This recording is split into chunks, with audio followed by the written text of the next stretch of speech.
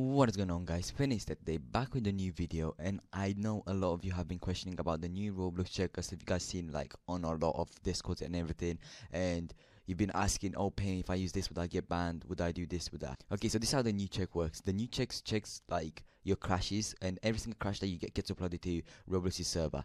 Once that gets uploaded to Roblox server, they just check, and all of that data gets sent to data.roblox.com. So what can we do to fix that? It's a pretty easy fix that someone released already. All you have to do is just redirect all the data that's getting sent to data.roblox.com to your local host, and I'll show you guys how you can do that. It's really easy. It doesn't require much work. So this should stop you from getting an ugly, nasty ban on Roblox. So this is what we do. We go to your folder down here just to access your quick access folder.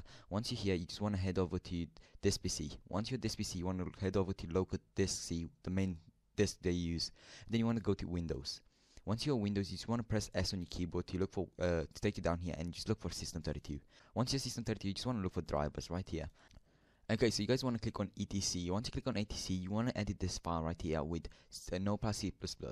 So if you guys don't have Notepad C++, I'll leave it in the description. So if you guys can't edit that and you need to run it as admin, just go down here and type in Notepad. Once you've done Notepad, you want to right click Notepad and just run it as admin. Okay guys, so once you have Notepad open, you can just right click this. If you guys could do that, it will take you to the same result. So, or you can just press right here and open it like so. So once you open this up, you're gonna see at the bottom right here, you're gonna see two things. Okay, you're gonna see local name resolution within DNS itself, or this is just examples. Don't worry about this. This is all just random. It's just an example. It's nothing bad. So you want to go to localhost right here, where you guys see this dot right here.